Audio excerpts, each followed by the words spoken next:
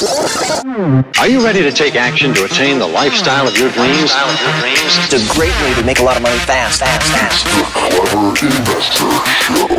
Hey guys, welcome back to the Clever Investor Show. I'm your host, Cody Sperber, the OG Clever Investor. We're in the studio today, and this is going to be unlike any Clever Investor podcast we've ever put out. We have a very special guest, one of the most polarizing people in the real estate space. Lots of people love him, millions. A few maybe can say hate him, but everybody watches him. We got Uncle G, the great Grant Cardone, back in the studio. Cody, thanks for having me, buddy. Appreciate it. Love your studio, by the way. Yeah, thank you. Last time we recorded, this is actually you're coming back for a second time, and this one we got a lot to talk about today. Yeah, okay. But you're in my studio now. I was in your studio last time. Yeah. I want to start off the show just kind of. I know you guys are doing a lot here in Arizona. Right. Right. Why are you in my backyard stealing all my real estate deals? What's going on here? Man, I tell you what, I've been trying to buy real estate here for 3 years now, and I haven't been able to, but I think this correction allows us an entry point. We just hadn't been on make sense of prices since probably 19, maybe 20. And now we believe because of the way the debt market is and correction and institutions having to get rid of some inventory that we'll be able to enter. But we just bought, a year ago, we bought a deal in Kierland, big office complex. That we think we're going to do really well on. Yeah, Ryan was telling me about that. So you guys first came here, and you guys were you renting some space over in Scottsdale? Yeah. My partner Brandon Dawson at Cardone Ventures rented, I think, 20,000 square feet. We filled that up. I mean, we're to capacity there. So I bought a building, 225,000 square feet in Kierland. It was about 76% occupied. Bought it from Goldman for about a $20 million discount. We think we stole the property, $200 a square foot for office. That's really cheap. But we closed. They had owned the property 7 years and never got it above 76%. We closed and we were at 96% within a week, 7 days.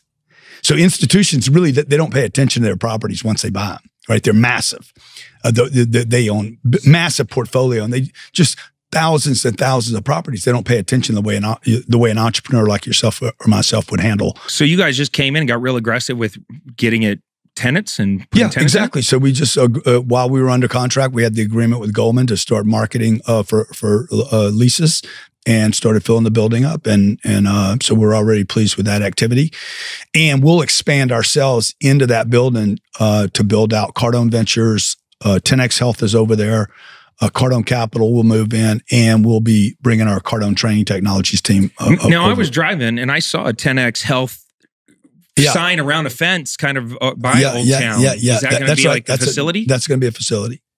And what's going to be in there? I can pop in there as a customer. You can pop in there and get an IV. You could pop in there and get supplements, red light therapy. You could do a cold plunge while you're there. And who's running that? Team, 10X Health System team. Okay. Yeah. And who was that one guy that was doing all the... Gary Brecka. Gary Brecka is a partner in that company, and we bought that from him about 3 years ago, made him a partner, and we're blowing that thing up. I think we added 19,000 customers in December. Really? Yeah. Yeah, I mean, it makes sense. I started doing the biohacking thing recently, and... you're looking great, man. You're looking all ripped up. You know, it's dropping some out, weight. Oh, tremendous. Looking tremendous fresh. Change. Yeah. Yeah.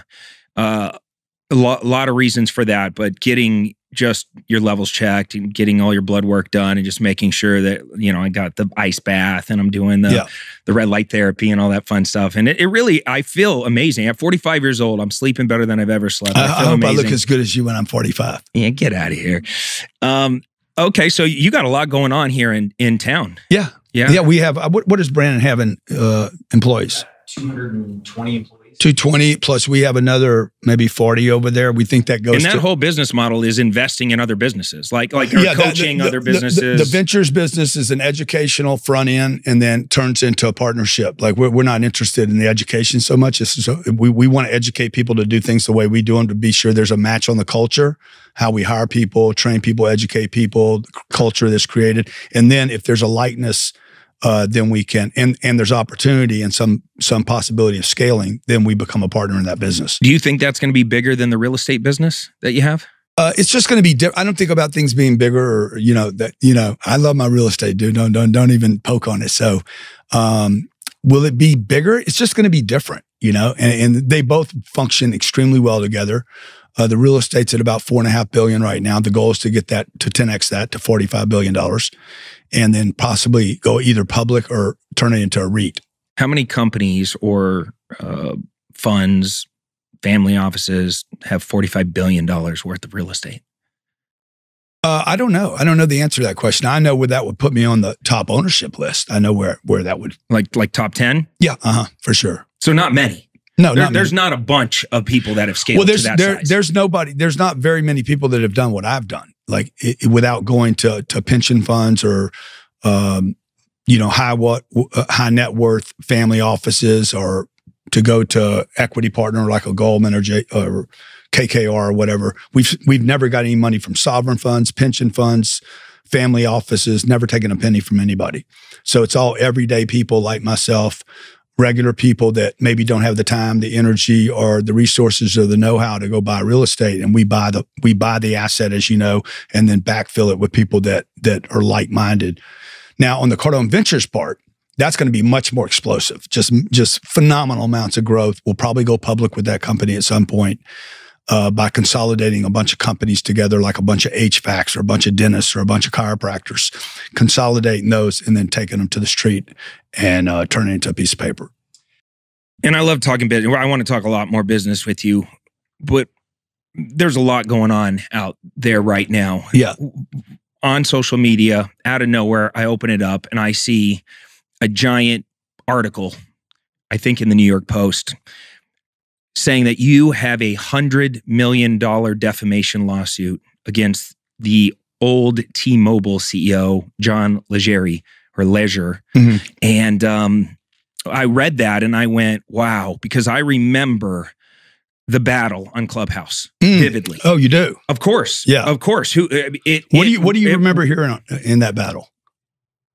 Well, I remember first off, there was a lot. Clubhouse started off really great, really great. And it kind of devolved into Animal House. And it was just, I loved it at first, but I was starting to already get this feeling of like, it's starting to get toxic. Everybody's kind of getting more vicious and almost like racism going on in there, reverse racism and accusations and all this stuff was happening. So I was kind of like starting to fade out. And then all of a sudden I heard you guys in a room and you guys were just like cats going at each other. Actually, let me clarify. You were kind of actually calm through the conversation. He was coming at you pretty aggressively. And I remember that happened. I remember thinking there was a couple moments where I was like kind of cringing, feeling like, wow, that was uncalled for. That wasn't cool. Things that... Like what? What did you hear him say? Well, I don't think that it was good that he was attacking like you donating to religion or Scientology or something like that. I thought, hey, what does it have to do with anything? Yeah. Him accusing you of being a billionaire or not being a billionaire. Calling you a con artist, a scam, all these things. And I was waiting for the proof. I was waiting for the, okay, where are you going with this? Okay. And look, anybody who's as public as you, as loud as you, has as big a brand as you, people are going to put a target on your back. It's going to happen, right? I wanted to know how legitimate any of his claims were, and there was never any proof that came behind all of the accusations. And I felt like you kind of handled yourself fairly well throughout the whole thing. You stayed calm. Thank you. You just kept saying, how do you know? Yeah. Where are you coming from? Yeah. You know? So I want to ask just point blank. Yeah. First off, on the simple side of things, are you a billionaire? Well, look, I mean, first of all, let me just go back a second because I want for the record, I can't comment on the ongoing litigation. I can tell you it's very real, despite what some other people might be saying. It is very real. It's very serious. I had no alternative. I reached out a number of times and said, look, you need to knock this off. It's gone too far. You're getting to the point where this is defamation. It is slanderous. It is untrue. It is false. You have no data to support any of this. If you do, please show it to me. And on multiple occasions, he told me, you're right, dude. I don't know what I was doing, blah, blah, blah. I won't do it anymore. And then something would happen. And it happened more and more. And it continued to happen to the point where I'm like, okay, I got to protect myself, so I have no alternatives. So that's all I can say about that particular instant. Regarding whether I'm a billionaire or not, okay, I could just do the math for everybody. Like on any given day, a net worth is going to change. We have $4.5 billion worth of real estate. This is just math. This is a public knowledge. It doesn't really matter, by the way, whether a guy's a billionaire or worth $3 billion or $5 billion or he's worth $900 million or whatever, because all that shifts and changes. But as you know, the real estate has a value. There's $4.5 million worth of real estate today. Billion. Yeah. What did I say? Million. Well, that's crazy. So that's what I have. Yeah. I'm trying to. Yeah. I knew what you meant. So, and look, I started with my first deal was $78,000. So, like, I couldn't believe that I had $78,000 worth of real estate. Where I'm at today is it boggles my mind. There's $2.2 billion worth of debt. So that means there's $2.3 billion worth of equity there. I do have partners in that. We have a training and education business, one that did $150 million last year, $155 million of gross. It has a margin of about 45%. Do the math on what that is if we could take it public. Use your imagination. If you're an accounting person or if you've been if you ran a $140 billion company, the way the gentleman you mentioned earlier did and had an accounting background and he's Ivy League educated, you could do the math on that and say, okay, well, the real estate's $2 billion. The educational business is doing $150. It's netting $45 to $60 million a year. The ventures business will do probably $47 million of EBITDA this year.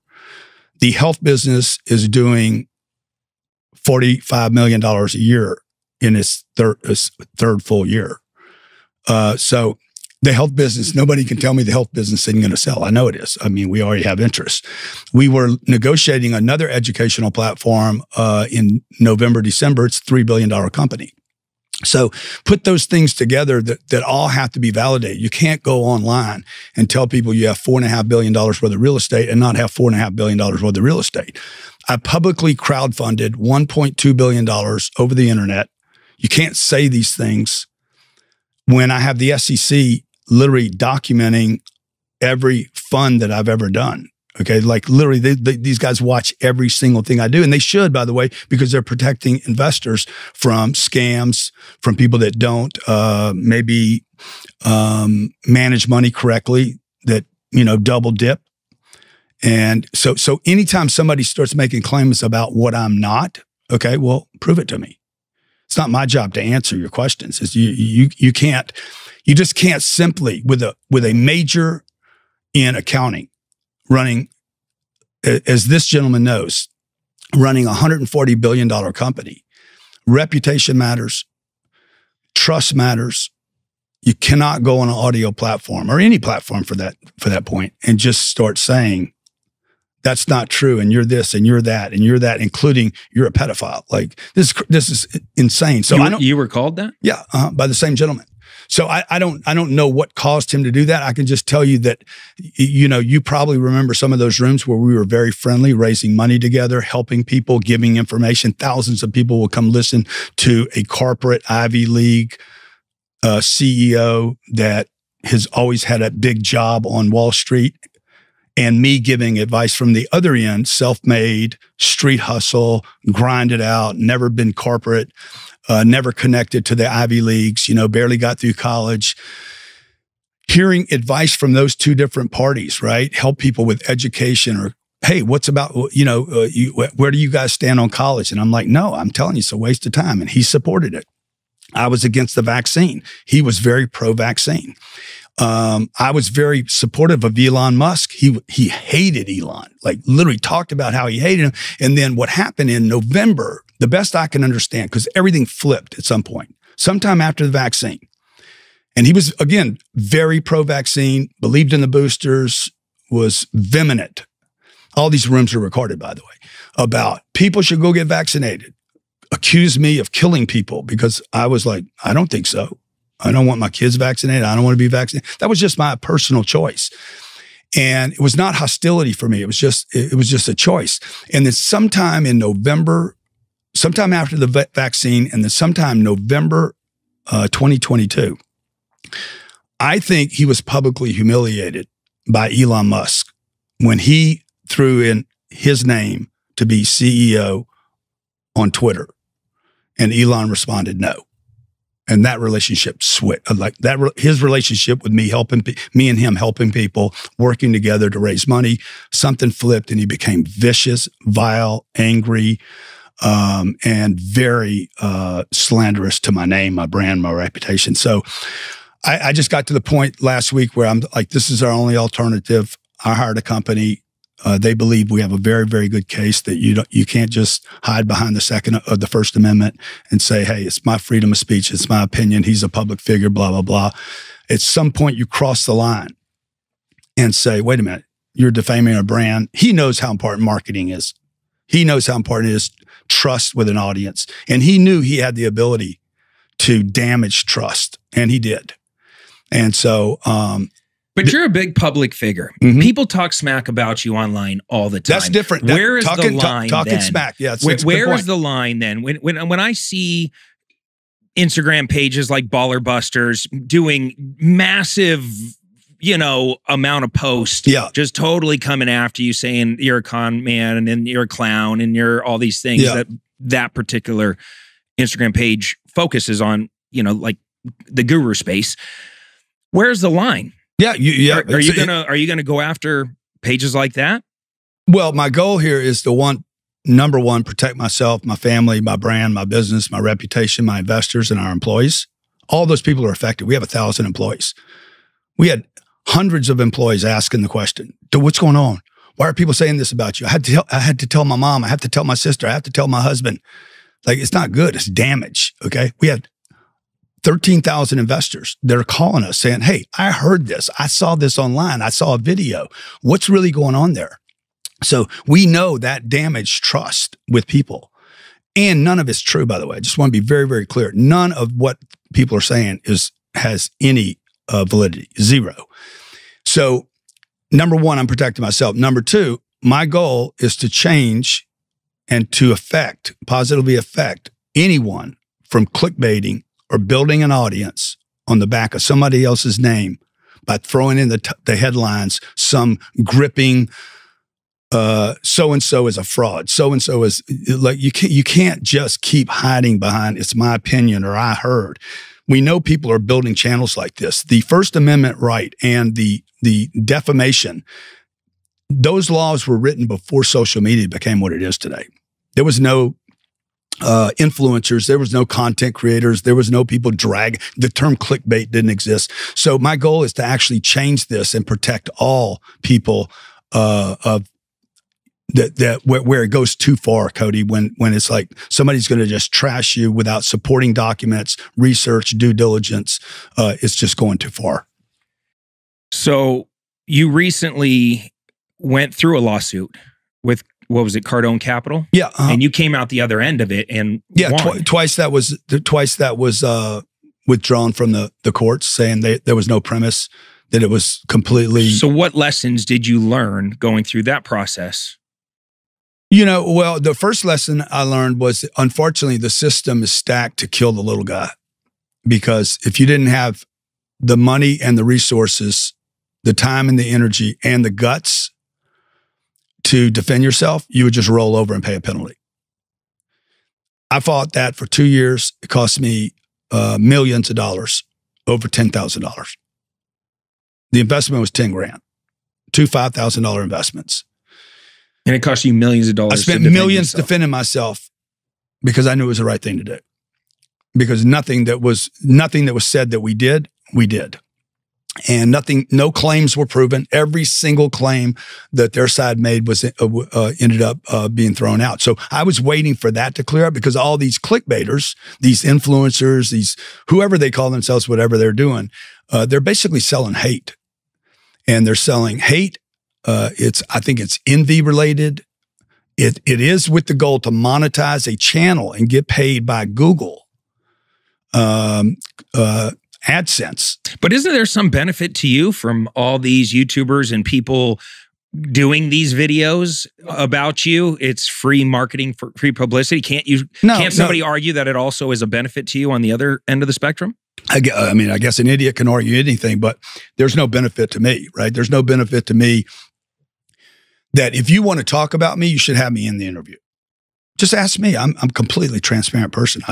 There's no question I won't answer about my life. Every single character defect I have, I already know about. There's nothing you're going to pull on me. Hey, look what I found out about you. Yeah, I know that. I've already told people about that before you told me about that. So if one of these groups wants to interview me, talk about me, talk about my company, or talk about our distributions, or talk about how we raise money, or talk about our company, or talk about our products, or talk about the success ratios in our education business, they should have me on their show talking about me. Otherwise, like Will Smith said, keep my name out your mouth. And if you keep doing it, guess what? One day you're going to get slapped. And so this is the first of many that I will say, okay, you're going to stop. But many of these people aren't worth suing because they don't have anything. So all I would be doing is giving them attention. So you can't get blood from a turnip. What I'm doing right now, that turnip has blood. Okay. And that individual, like somebody asked me the other night, they said, do you really think you'll win this? I said, no, I think I'll win more than this. Expand on that. I think that this is, there's tremendous damage, financial damage done here that I can document and that I will be able to prove. And if you know anything about me at all, Grant Cardone's got a big mouth. Grant Cardone stands up. Grant Cardone does all the bullshit I said I would do, I have done. And this will be another one of those things I will do. I will. And I'm doing it for you too, because when you get big enough, dude, they're going to come try to chop your head off. They go from me to John, to Bob, whoever's hot, whoever has any kind of success. It's crazy, but success attracts new cars and new houses and new trips and new experiences and new friends. And it attracts the other side too. Haters and very envious people. So that's what I learned from that first lawsuit. The thing I'm learning from this cycle right now is, man, I never want to retire. I never want to be an old retired guy that did something 3 or 4 years ago and is not relevant today. And this is his only way of staying relevant. I've had that feeling of injustice where somebody accuses you of something that is absolutely not true. And just with your integrity, you feel the obligation to stand up and fight for yourself. When my kids open up YouTube and they're like, Papa, why is this man saying this about you? Why is this man saying this about your church? Why is this man saying this, saying you're a pedophile? My 12-year-old daughter comes to me and says, Papa, there's a man on the internet that said, this other man said you're a pedophile. Like, that's too far. I don't think anybody approves of that. So let's say you work through this whole entire thing and you're victorious. Yeah. You're Grant Cardone. You're victorious. Yeah. Okay. Another one. Yeah. So now you kind of set a standard, precedent in our industry. I would love to set a standard, man. Wouldn't you like that? I think it would be great. Yeah. Yeah, I think it would be great as long as you can back up any claims that anybody makes against you. And I'm assuming because if somebody says being in the real estate fraud, space, but I think the law should say this. Yeah, you have freedom of speech.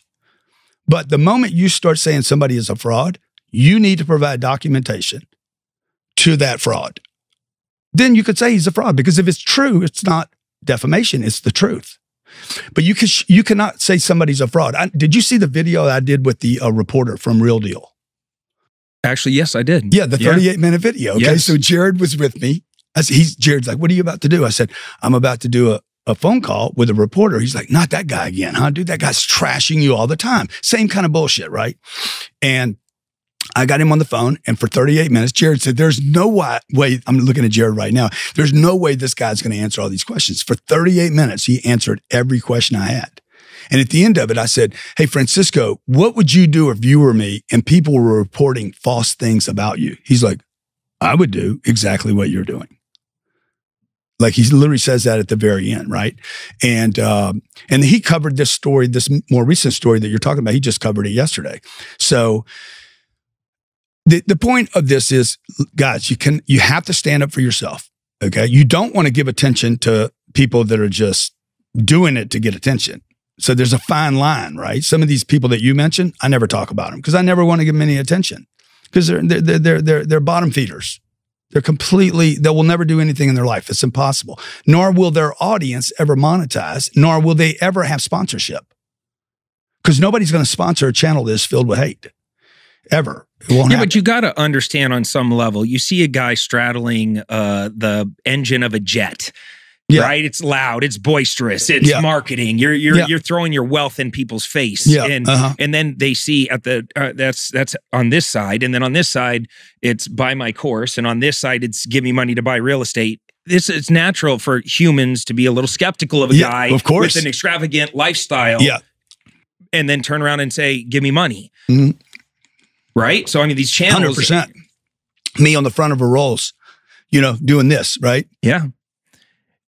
Okay, so if that's that doesn't give people a right.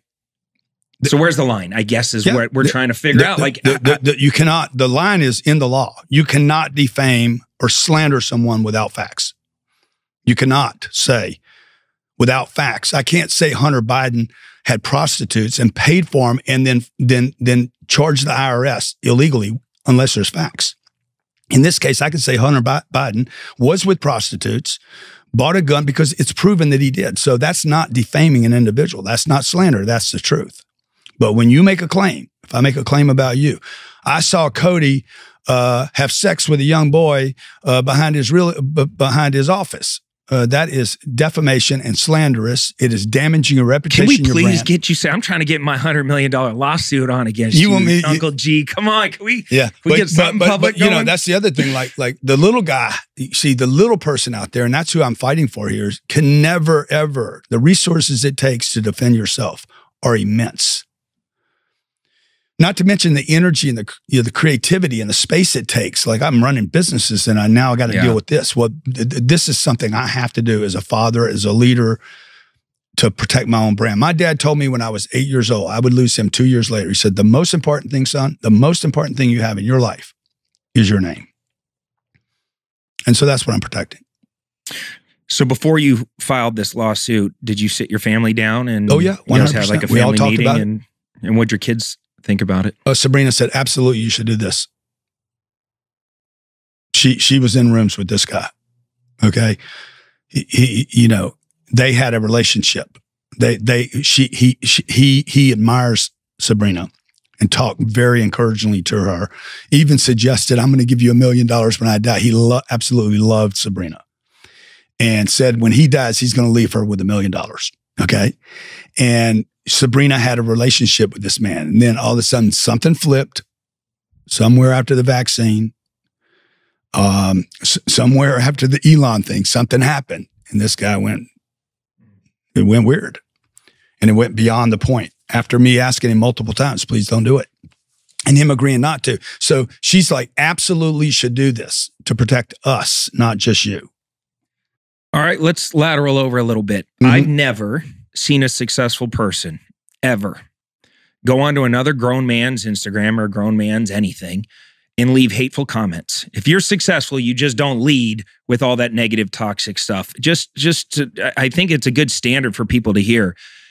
If you're online and you're leaving comments on other entrepreneurs' pages that are negative and toxic, you need to knock it off. Like, it's just a horrible standard for our space. Yeah. I see it happening all the time. And I don't know, maybe there's a lesson in there you could talk about of just like how successful people actually roll. Do you know successful people that are like chit-chatty and talking negative about each other behind each other's backs and then leaving hurtful comments publicly? Because none of my friends do that. Yeah. I've eliminated all those people from my life long time ago. It's always below you. Yeah. The hate comes from below you. It doesn't come from above you. You don't hate down. Why would I hate Elon Musk? It's just not attractive. So, those people that hate up, there's something going on inside of them that's broken. I'm out hustling every day, dude. I'm working every day. I can't even imagine the pain of leaving a company and being relevant. And then for the next 3 or 4 or 5 years, I've lost my relevance, my connections, my network, my purpose, the things I'm working on. I'm like, what am I doing every day? I can't even imagine not working. I guess that's what happens. You get bitter and you get envious and you get jealous. And I don't know. I don't know what happened for him. I just know that's the lesson I'm getting out of this. Stay busy, stay on purpose, stay so busy you don't have time to like, how could I have time to comment on one of your posts? If I'm a comment, I'm gonna hit a big like. I'm gonna say, awesome, Cody, kill it, Cody, you're the man, Cody. I'm not gonna take time to piss on you. So many of our listeners reach out and they ask us how they can get involved in my actual real estate deals. Our investment firm specializes in finding deeply discounted properties, acquiring them, renovating, stabilizing both single family and multifamily properties all over the United States. That's why we're so excited to share with you clevercapitalfund.com. Now, if you have some investment capital and you want to deploy it and receive double-digit returns backed by real estate, then visit our website and see which fund is right for you. We have both equity funds and we have debt funds where you just get paid out every month like clockwork. All you got to do is visit www.clevercapitalfund.com today to learn more. I guess that's what I was getting at. Yeah. Is just I just move on. I would move on. So successful people don't act that way. No, it's ticks and fleas, man. Yeah. All right. So let's talk about one other little scandal that kind of went kind of crazy. And I don't really know a lot about it, but I did hear about it. There was some, I don't know about this one. I'm waiting. I'm waiting. Well, this is drum just, roll. there was curious just what's going to some happen. racism stuff, maybe some things that you said that maybe people took out of context. I don't even remember the exact thing you said, but something about selling to a certain segment of a community. God. See, that's another thing, right? Okay, so I was on the Laura Trump show, and Laura said, my father-in-law and myself were having a conversation. That's Donald J. Trump, next president of the United States. Okay. We were talking about you and we were asking, how did this guy build this massive audience? And then she said, your audience is so diverse. Like she said, when my father-in-law was in your deal, he couldn't believe how many different people from how many different walks of life were there.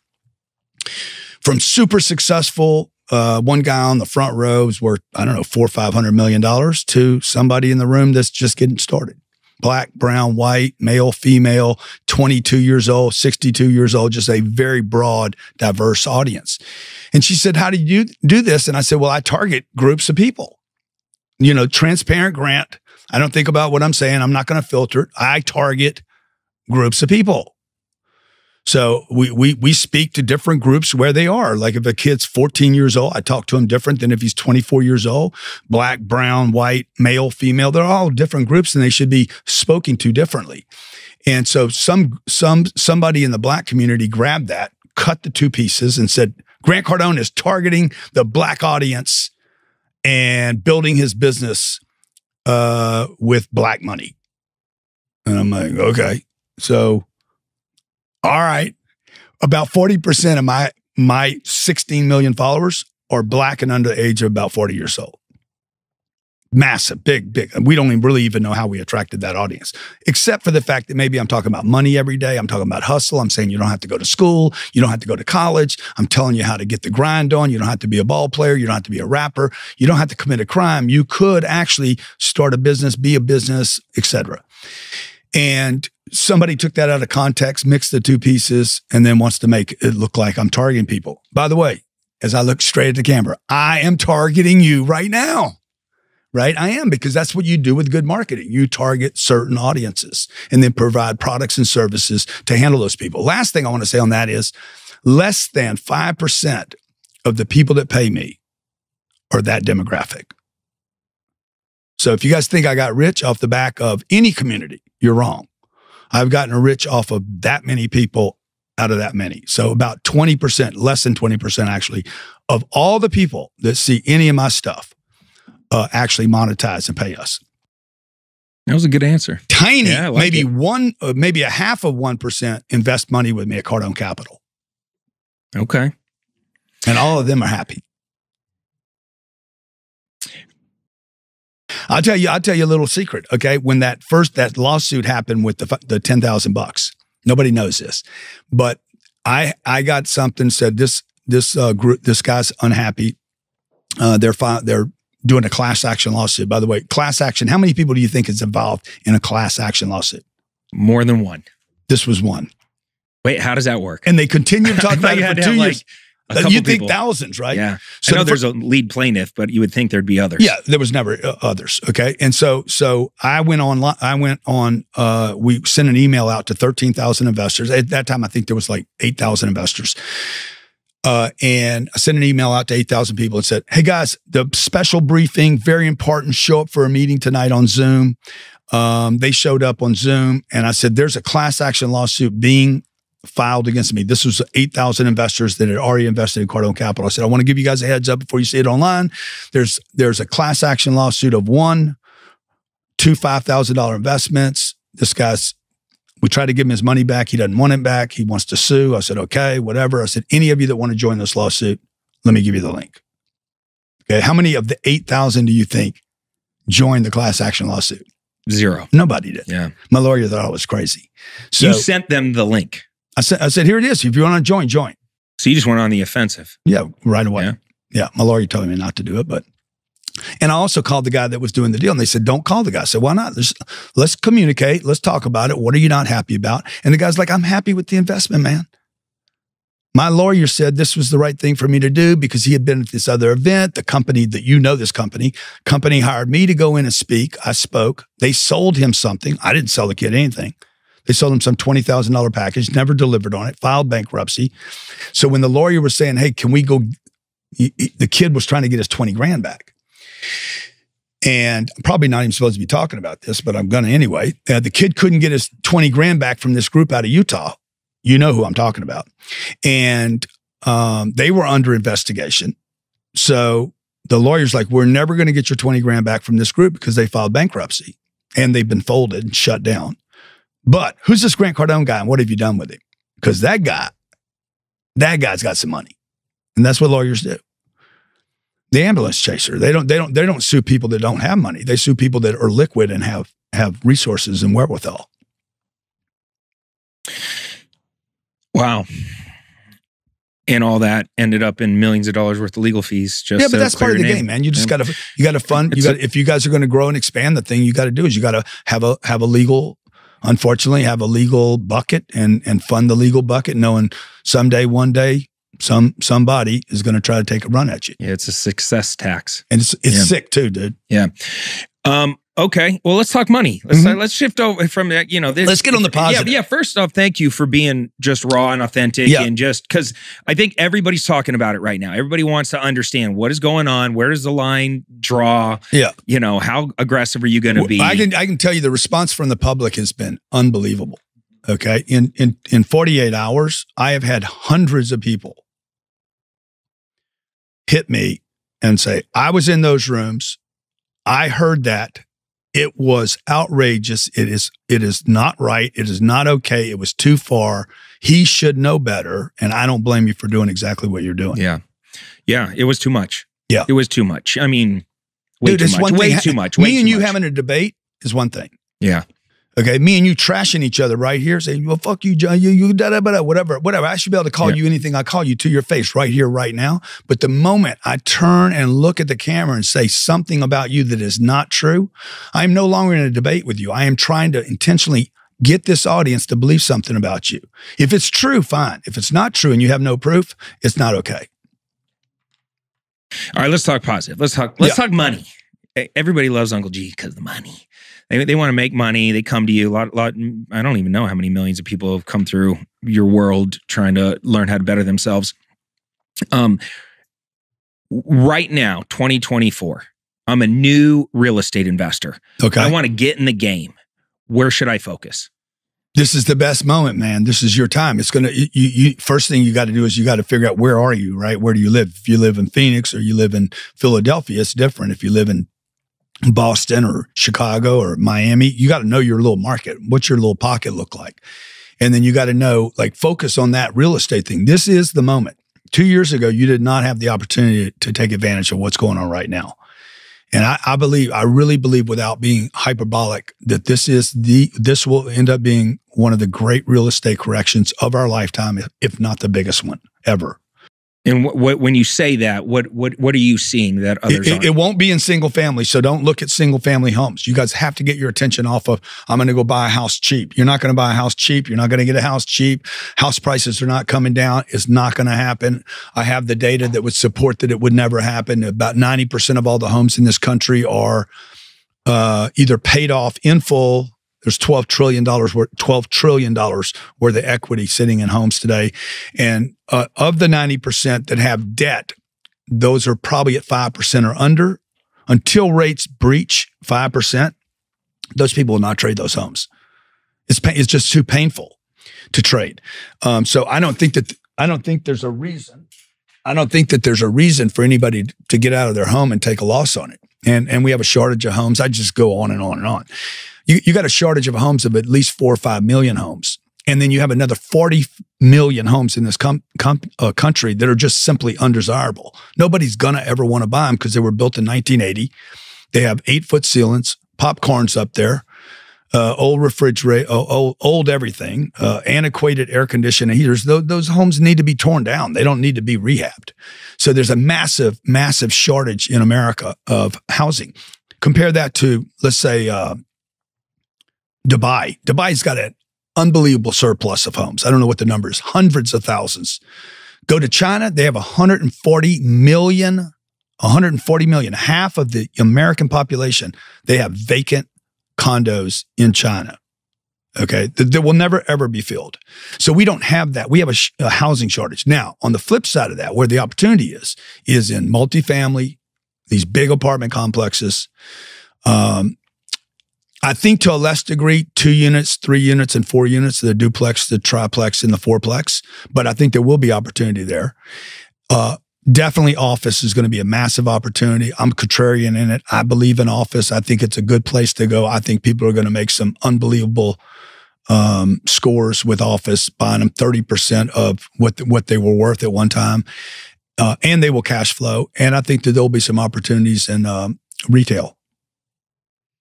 Well, last time we were talking, you were pushing me pretty hard to get out of single family. I don't know if you remember. You were like, you gave me a little challenge. And since then, yeah, of course. Was it good? Well, it's been, I mean, it's ongoing, but yeah. I just purchased 2 banks. Good. Old bank buildings. Yep. Yeah. Good. So those are my first. Oh yeah, I saw you walking through the vault. Yeah. Those are my first 2 bank buildings. We just closed on them last week. And so that's been kind of exciting, like trying to figure out like how to monetize and make money from those commercial buildings lots. I really like that space. And I think now that we have 2 and we closed and we performed, they're starting to bring us a lot more opportunities now. And I really like that because it's very high traffic in front of banks. They normally have great real estate. And there's a lot of businesses that want that real estate. So it's been fun to learn that. We bought a multifamily building. I jumped in with Vina Jetty last year at the end of last year. Vina. It was a 432 unit. And so we put a bunch of money into that. Yeah, so where's that? Right here in Arcadia. Yeah. It's a Class B institutional grade. It was one of our bigger ones. We assumed a 2.97% blended average interest rate for 11 years. 7 of it is interest only, if I can remember. Which was good debt, and they're great managers. And so far, everything's been really good with that project. What are the rents there?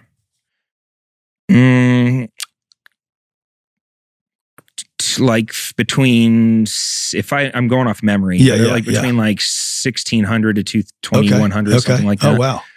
Yeah, it's nicer. It's a nicer. Sounds like a good deal. It's in a good area. Arcadia is right up against the Scottsdale. Fantastic. Yeah. But we wound down a lot of our single family stuff. I'm down to my last 2 projects. We were spec building at the time, and we are down to our last 2. One just sold, and the other one's for sale. And who knows? That's it. I'm not gonna reload the single fam. I'm just gonna keep pushing on the commercial. It's been good. So I appreciate that challenge. Yeah, you just have more exits, right? With a single family, you got to buy it and sell it. Well, with single family, so out of my last 3 single families, I built 3 of almost identical houses. One we made 90 grand, one we made no grand, and one we made 200 grand. This is after like 18 to 24 months of building these things. Yeah, it was our first round of 2 stories. Do you mean 2 years of worrying about it? 2 years of worrying about it, and only to make 290 grand. What's going to happen? I mean, to slip out after the market corrected and only make 290 grand is actually not. I mean, it's a loss for us, like because we could have spend our time doing one bank and make $2.5 million. Yeah, right. And we are over here messing around with these single And see, that's what I've been saying to people for years, and everybody starts hating on me because, oh, Grant Cardone wants me to go straight to the big stuff. Yeah, I actually do want you to go. I mean, if I'm going to go fishing, you know, don't you want to catch a big one? I think fear though holds a lot of people back. They can't, you know, most people, look, the stats are the stats. The average American makes $59,340 a year. Yeah. They have $1,000 a year they might save. Yeah. They have $101,000 worth of consumable debt, $9,000 worth of high interest credit card debt. They can't even fathom buying a big commercial deal. Like, they're just trying to survive. Yeah. And so when they hear somebody like you say that, it freaks them out a little bit, right? They're like, how would I, that disconnect is there. So I'm always looking for like, okay, well, what's the path? I'm that guy. How do I get into the big stuff? First thing you'd have to do is you got to change your mind. You got to be like, okay, whatever you're doing right now is not working. Whatever advice that you have, whoever trained, educated you, whatever environment you've been in has you thinking that $59,100 is your top, and that your consumer debt is is your trap, and that you're never going to get out. I mean, I can't help you if you don't think you're going to get out. I can't help you. Nobody can help you, by the way. Like, you got to decide, I'm fucking getting out of this situation. I cannot live like this anymore. And then you have to take responsibility, like I did at 25 years old when I had a drug problem. I'm like, I am the problem. I couldn't blame it on my daddy, losing my daddy when I was 10. I'm like, I'm the problem. I don't have an addiction. I have a problem with drugs, and I have to stop the drugs. I had to become accountable. I had a debt problem. I had an income problem. I had a learning problem. Those were my problems. I blame it on whatever title, label you want. It was me. And it didn't get any better until I said, hey, I'm the problem here. And then I started self-educating and started unlearning what I believed to be true that actually wasn't true. There was no shortage of money. Nobody was trying to keep me out of the game. And I started studying. And so the thing the kid in Philadelphia should do right now, I don't have any money. I don't have any credit. Okay, but what do you have? I got a commitment. I got hustle. I got energy. Go learn. And that's what I would do. And I would, if I was buying real estate right now, today in 2024, I would go look for 32 unit deal. That would be my minimum number of units. And I would look for 32 units where the rents were too low. I would not worry about how I'm going to buy it. I would have no attention on how am I going to pull this off. Okay. I would just get myself on the field and hope somebody throws me a ball. And then I'll be like, fuck, I got to figure out how to catch a ball. And then I'm going to run like hell. And that's how you're doing in real estate. You're trying to catch a deal. You're trying to catch a specific deal that is easily explainable to somebody, where I could say, this is 32 units. The rents are only $800. They should be $1,200. When I raise them from $800 to $1,200, and they should be $1,200, without me doing anything, I'm not even going to spend a penny. Okay. The value of that 32 units will be $1 million more than we paid for it. And then I got to figure out how to chop it up with the other guy. Look, there's dentists, doctors, chiropractors that don't have the time to invest in real estate, but most of them would love to. But they can't find the deal, fund the deal, manage the deal, collect the rents, fix it, handle the evictions. They want nothing to do with that. There's plenty of people out there. There's, probably 250 million people in America that are not happy with what their checking account is paying them, which is under 1%. And they want to do better. So you're a young hustler. You go find the good deal. The money. I always tell people in real estate, the money is going to be attracted to a great deal. Mm-hmm. It's not that difficult to. A great deal is like this hot chick walking into the club. Yeah, everybody's going to look at her. Okay, everybody. A hot guy walks in there. The same people that looked at the hot chick. Some guy walks in the club, man. And he's all, he looks good. Everybody's going to look at him too.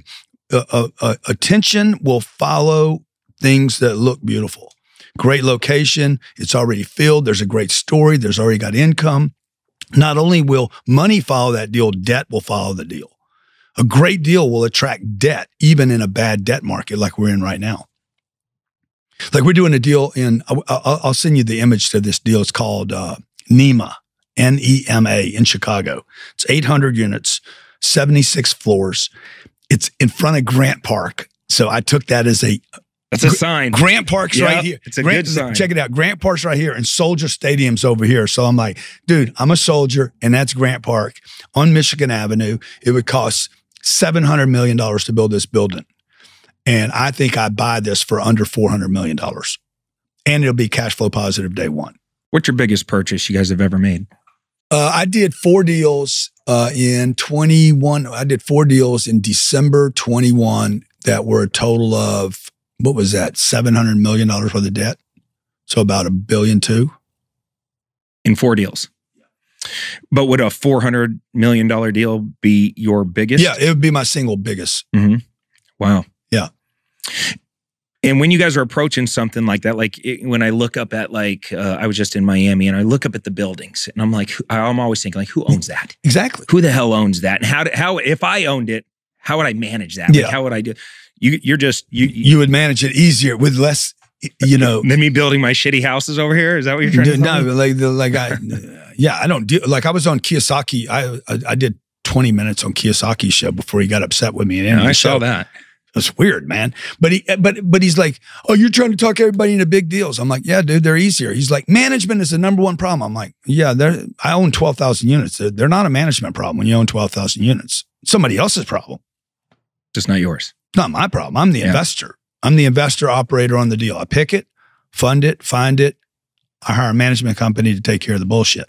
Do you have any deals that are going south? No, I don't have any deals going south because I have 10 years on all my deals. Now, have values come down? Because, yeah, of course, values come down when debt expands. When debt goes this way, the value of the building is going to go that way. There's only been in America, real estate typically has this long line of stability over 40 or 50 years. Warren Buffett and the old man that died, Charlie Munger. Charlie talked about why he hated real estate. It's because it's too stable. This is what he says. You should check out Charlie Munger in commercial real estate. He's like, we don't like real estate because it's too stable. The only time it gets interrupted, 1996, 2000, 2008, and now 2024. The only time it gets disrupted is when the debt market, there's always a debt collapse before there's a real estate contraction. And that's what we're in right now. This will last we're probably already into the 18th month of this cycle of contraction in debt. And then it takes about another 18 months for the prices to pull back. So there's $2.7 trillion worth of debt coming due right now, $700 billion a year. Like that number is so massive. I think that this will pull banks down with it and some institutions and some pension funds. So hopefully that doesn't happen. But even if it happens, this real estate will still be standing. The only thing that's going to change is the ownership. The building will still be there, but the next owner will buy it for less than the last owner paid for it, and possibly less than the amount of debt that was funded on it. So we distributed last year, in the last 24 months, $100 million, a little over $100 million in cash to our investors. We're not looking at the values every day. We're looking at the distributions of cash. We did $7.6 million in December, $6.2 million in November, and every single month before that, we did somewhere between $3.5 and $5 million in distributions. So even if value's coming down, as you know, I'm still getting cash flow until I wait out the location being better, because rents will increase over time and somebody else will find that desirable. We're not really sellers though, Cody. Like in my portfolio, if I never sell 85% of it will probably never be traded. Clever investor. That's pretty smart. Do you pay taxes? I try not to. I try not to pay federal taxes. I don't know why anybody would pay the IRS to fund a war. Why would you guys do this? Why would you guys earn money and pay a corrupt government to then attack other people in other parts of the world? Because that's all taxes do, is they fund wars. So I'll do everything I can, not only to not pay taxes, but to get a refund every year. Now, I pay a lot of property taxes. Last year, we probably paid, see, this is the kind of stuff that pisses people off. The fact that I would tell people what I paid in property taxes, that I would be that transparent. So on $4 billion, we probably paid last year $80 million in property taxes, somewhere shy of that. But that's the local communities. I got a property in Orlando and Tampa, Miami. I'm going to support the local community, the roads, hospitals, firemen, policemen, etc., with my property taxes. But why should I send that money to Joe Biden and the FBI? You know what I'm saying? When you make $100 million over in your education world, but you own all this real estate over here, are you able to take your, and I already know the answer, I'm just asking for you guys, are you able to take your real estate depreciation and your write-offs and all that stuff and apply it towards your earned income over here? Yeah, I can, and everyone else can, by the way. All you have to do is qualify as a professional real estate investor, as you know, 15 hours a week of education or research on real estate or managing real estate, buying real estate, working in the real estate, qualify as a professional real estate agent. 15 hours is 750 hours a year, so that you can now not pay the 35 or 42% to the IRS. So if you make, like I was telling my kid the other day, one day you're going to have a job that pays you $200 grand. She's like, what am I going to do with that money? I said, you're going to invest all that $200 grand in a piece of real estate. The quality of your life is never going to get better until the real estate you have is paying you to improve the quality of your life. You're not going to use earned income to improve the quality of your life. You're going to take the $200 grand, you're going to invest it in a piece of real estate, as much of it as you can. Live with me as long as you want. I like you. And then that 200 grand is going to come with probably, I don't know, $300,000 or $400,000 worth of depreciation against the 200 you earned. You're going to have a job as whatever. Maybe she's going to be a congressman. And she's also going to have a real estate license or real estate professional categorization or whatever it's called with the IRS, so that she can offset the 200 with the depreciation and not pay taxes. If she was a congresswoman, then that would only be her first year, because by the time she got out, she'd be worth $100 million. Yeah, isn't that what happens to all of them? Like, dude, all of a sudden they just magically make a gazillion dollars. I've done the math on this for what's Pelosi's, whatever her name is, Nancy. It's probably, is that your aunt? Is big. We call her Big N. Okay, so Big N. So Big N makes $179,000 a year. She's been in Congress for 40 years or something. She is worth, I think, $130 or $40 million. $290 million. It would take 33,000 years. Okay, she would have had to have been born before the Great Pyramids or something, and earn that much money every year for her to be worth that today. Somehow she's a magically good stock investor, I heard. Yeah. Well, you know, it's against the law to be an insider trader on Wall Street, but the good news is it is not against the law to be an insider trader on real estate. You can give me all the details of everything going on. You could tell me about a deal you're buying. You could tell me the good, the bad, the ugly. I can decide to do the deal with you, and that's not illegal. That's beautiful about real estate. All right. Well, let's kind of end on who inspires you? Who are you looking at? You inspire me, Cody. God damn, isn't that the right answer? Can we get this clip to go viral? This is the viral clip of the whole interview. Dude, look, anybody, this is the only one that needs to go. Look, I'll tell you, there's a number of people that inspire me. First of all, anybody that's ever done anything successfully. Muhammad Ali is one of my great inspirations. You know, when I saw him say no to Vietnam, I was so inspired by that, dude. I was a young kid. I was like, God damn, dude, standing up against the man. When I see Mike Tyson when Mike was in his prime, and the way he tore people's heads off, Iron Mike, man, I was like, God damn, I love that shit. You know what I mean? He just destroyed people. When I saw him fall, you know, and then come back, I remember I was with Mike the other night, and I remember after he got his tattoo, remember when he got his face tattooed? The whole world went crazy, man. Like, what's wrong with this guy? I saw him 2 days later on Sunset Boulevard in Hollywood. And I wasn't inspired by him then because I thought he was nuts. But what he's done to rebuild himself and come back and become relevant again is inspirational to me. Donald Trump inspires me. You know, I like that the old man just keeps fighting. So those people all inspire me, you know, all the way back to, you know, anybody that's done anything great inspires me. The guy catching the big pass inspires me. It doesn't take a lot to inspire me. You know, just do something successful. Now, the other people that inspire me are these haters. You know, they inspire me, man. Like, I am not a self-made man. I am a hater-made man. Haters have made me so successful. Jared all the time, he knows it.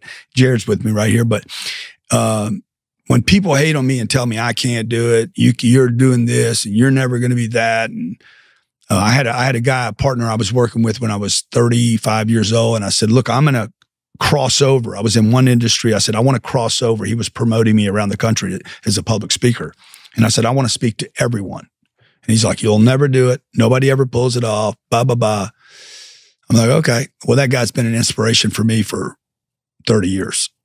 So all you guys that are hating on me, you know, talking about people behind my back and your bullshit, the bankruptcy video I did, and you guys are like, we saw so many people that we thought were supporting us that when that bankruptcy video, what was that, 2021? Wasn't that right when COVID hit? COVID hit, yeah. It was March 21. Which was a brilliant marketing move. It was not a marketing move. That was not a marketing move. That was a joke.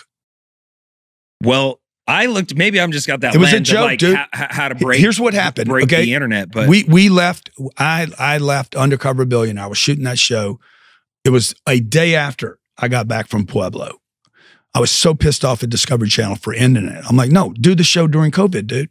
This is what the rest of America's going to have to do. They're going to have to figure out how to hustle their money during COVID, but they didn't want to take the risk. So I fly home. I meet with Jared. I said, Jared, man, the whole world's going to come to hell. I'm a very pessimistic person like this. Like, oh, goddamn, this is it. The Armageddon's coming. You know, it's over. We're all going to be broke forever. Did you have that experience? of course. Dude, I thought, this is it. Okay, I'm going back to living on the streets or something. So I'm very dramatic, right? So I said, Jared, let's re-chop the video. I got to do something. I can't sit here. The whole world's going to stop. So I started shooting new video. While we shoot new content, I market the content while I'm shooting it. So I go live on Instagram and say, hey guys, check out what I'm doing, da-da-da. By the way, you can buy it. You can pre-buy it. Save yourself half. I'm a pitchman. I'm a promotion guy. I'm going to sell my products. I'm going to convert and monetize my customers. So I start doing this. And some kid in the live comments says, I can't wait to watch you fucking go broke. And I saw it. And unfortunately, I took the bait, you know, and I said, yeah, Jared, I'm going bankrupt. Okay. And I took the bait. And the next thing you know, I start jacking with Jared saying, I'm losing everything. And I start telling the audience, guys, by the way, if you haven't heard, first person to hear, and I just slide off into this very immature rant about how I'm going broke. I'm going to lose the plane. I'm going to lose the apartments. I'm losing everything. I'm losing the condo. This is, swear to God, the truth, okay? 24 hours later, I have a FedEx package at my condo. I'm a buyer with an offer, $4 million. I get a phone call from, what's her name that runs, oh yeah, Todd Wanick says, hey, Todd Wanick runs Ashley Furniture. Todd's like, hey man, I think you're fucking around, but he texted me, I think you're fucking around, but in case you're really selling the Gulfstream, I will buy it. I get every vulture coming out. Oh yeah, they came out of yeah. This is the first of it. I get another call from Market America, Lauren Rittinger that runs Market America. They do $1 billion of sales a year. Hey Grant, we are definitely buyers for the Gulfstream.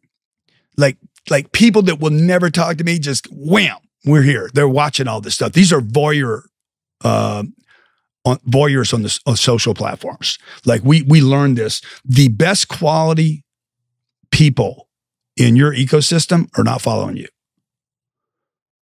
I was with, they do not follow you, but they watch you. They're not followers. They don't like, they don't comment. I was in Atlanta. I went to Atlanta, Dallas, and in Phoenix. We were looking at real estate with CBRE. We looked at about 4,000 units in Atlanta, looked at another 6,000 in Dallas. I'm at the Starbucks in Atlanta, and a guy walks up to me. He's like, I'm with, who is the big group? CMI? I mean, big, massive, $500 billion company. MetLife. He's like, 590 billion or something. He's like, man, I love all your shit. You could tell he's all dressed. He's very corporate. I'm like, you follow me on Instagram? Oh, no, fuck no. I don't follow you, but I watch all your shit. Goldman, JP Morgan, like all the way to the top of the food chain. We know those people watch us. There's no chance that somebody is behind the motivation behind this John guy to push you in this direction. Is there? I'm a little bit of a conspiracy theorist. Yeah, I'm a very could there be some secret plan to kind of take? No. Cardone down? No, I think this is. I mean, this is just my opinion. Just this is maybe another issue, another problem, some other problem. You've heard him. It doesn't make sense. So anyway, what was I talking about? I was talking about the followers, right? So anyway, so I'm on this video doing this bankruptcy thing. I'm like, yeah, guys, I'm losing everything. Well, those people started hitting us. Everybody saw that video. It was a complete joke. But what we really learned was the people that had been calling me a friend and acting like a friend fucking turned on a dime. It was shocking. It was so like, it was a revelation. How many people that will call you their friend at the moment you're in trouble or it looks like you're in trouble? You mowed the grass and you saw the snakes. Yeah, dude. Like Jay-Z said, pigeons take flight. Wow. And they did. Well, I will give you this, Mr. Cardone. Before I met you, you have a belief about who Cardone is from the marketing. I do, or you do? I do. As a viewer. As a viewer. Yeah. As a viewer. Yeah. Okay. I'm like, okay. Yeah, I do a terrible job at that, by the way. I know I create that problem, right? I could do a lot better. It's interesting. And that's what I was driving towards is as I got in your office and hung around and saw your staff and met your people and met your family and you start to realize just you're actually, I don't even know if I want to say this out loud, kind of a humble type guy that actually is very soft, very kind, very heartwarming, very bring you in, give you a big hug. I thought you were going to always be abrasive, always be loud, over the top, kind of confrontational. Yeah. And it wasn't like that at all. It was very supportive and you want to see entrepreneurs win and, I do, and people around you win. And you can see it by your team. The team is full of winners and that winergy, that winning energy is everywhere. I like it. Yeah. Yeah. And you're authentic and obviously very open. Yeah. To talk I'm about a grinder, dude. I've been grinding since I was a kid and I'm still grinding today. And so like, and I'm combative too. Like I don't mind fighting. So, you know, like even taking money from non-accredited people. I had a guy ask me today, he's like, why would you do that? I don't understand why you would take money from non-accredited people. I said, because it's the right thing to do. He's like, yeah, but financially it doesn't work. Like he's a very astute guy. He's like, there's no financial upside in any model that would support you taking $5,000 from an individual. Because now I have to have an accounting department, a legal department, and distributions, and like register all that. And your data. belief system is just give the little guy an opportunity. Well, I get 1% of the 5,000. So what is that? $50? Like, I don't remember the last time I needed $50. Every time you raise money, you get 1%. I get 1% on the equity. We get a 1% management fee on the exit. So, but it's $50. Okay, I could go to Blackstone and say, I'll put in 10 million, you give me 100 million. Boom, they do the deal. Today in this environment right now. But to me, and it might be stupid of me, but to me, it's the right thing to do to let my niece invest alongside with me or the non-accredited, because I remember being non-accredited. I remember watching my mom as her entire life, she was non-accredited. And she raised 5 kids. And she never got a shot. She never got a chance. She never got the good investments. And what we're buying at Cardone Capital, these are the best, highest quality, institutional quality investments you can buy. Probably the safest type of investment quality across the spectrum. And we're giving regular, everyday people a chance to invest alongside it. So all I'm saying to you is it's the fighter in me for the little guy, you know, but I never put that fighter to sleep. So like, I'm always fighting. I'm fighting like to get attention. I'm fighting for me. I'm fighting for my family. I'm going to fight this lawsuit. I'm just going to fight, you know, even when maybe I shouldn't fight. Well, I appreciate you. Thanks for coming by. And thank you for being transparent today. Thank you, I think man. a lot of people wanted to hear what you had to say, so appreciate it. Guys, if you got a lot of value out of this, go follow Mr. Cardone. You're at Grant Cardone everywhere, right? Yeah. Mm-hmm. All right, go follow Grant. Check out what he has going on. I'm at official Cody Sperber on Instagram. We're out of here. Until next time, take care. Comb your hair. Peace.